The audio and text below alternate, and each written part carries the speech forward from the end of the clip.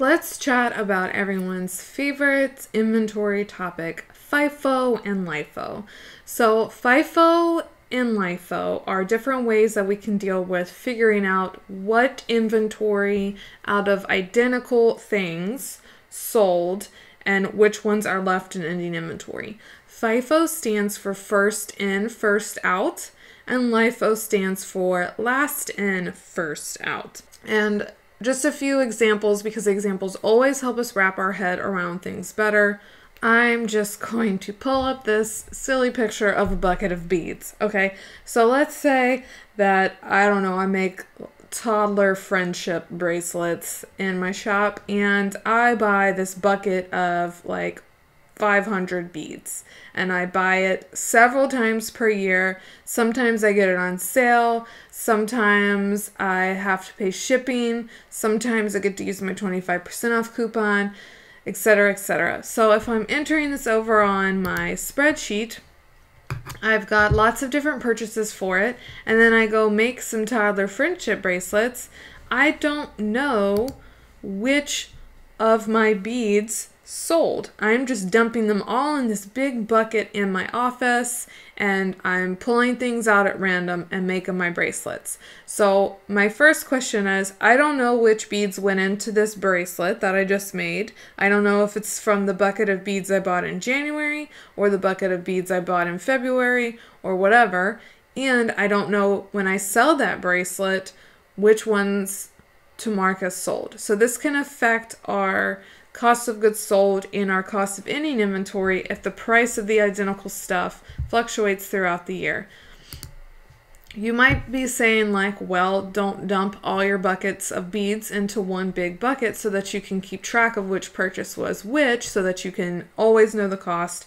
And yeah, that's fine. Specific identification is like a more accurate inventory method than using something like FIFO and LIFO, but it's not always realistic. A lot of times, especially like think of if you're buying felt over and over, it looks exactly the same. You want to store it in a big pile. It's hard to know which one came from which purchase. So that's why the IRS, being the kindly, grandfatherly, and lovely people they are, decided to let us use FIFO and LIFO instead. So let me explain what that means and show it to you in action.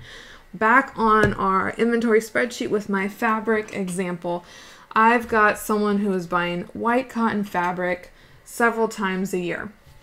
So first, let's just make life easier and show you only our purchases with filtering of white cotton this year. So she bought white cotton 4 times, 4 separate dates.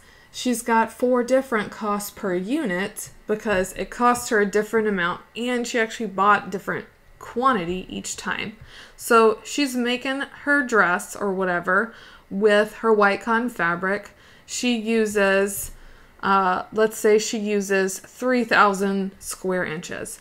Which one does she mark as the one she used? Because she just put all her white cotton in a big pile. If she adopts FIFO, first in, first out, then that means that she's always going to consider her first in, her material that was first in, as the one that she used.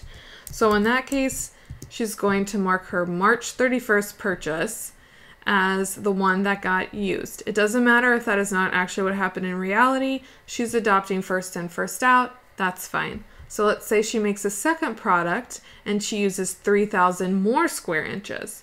She's got 1,000 left here, so she's going to increase that by 1,000 and then 2,000 more from this guy. So that would be first in, first out with her fabric. That's how she would continue using up the oldest materials and leaving the newer materials still in her ending inventory. That's how FIFO works. LIFO is exactly the opposite. She would think that the last materials bought were the first ones used, and the oldest materials are the ones remaining in ending inventory. That's how FIFO and LIFO would work with your materials. And the same thought process applies to your finished goods too. If you have identical goods here, you could adopt FIFO or LIFO to mark what is sold throughout time. The main caveat with using an inventory method like FIFO or LIFO is that you've got to pick one and you've got to be consistent. You can't use FIFO for some things and LIFO for other things, and you can't switch from one method to another throughout the year.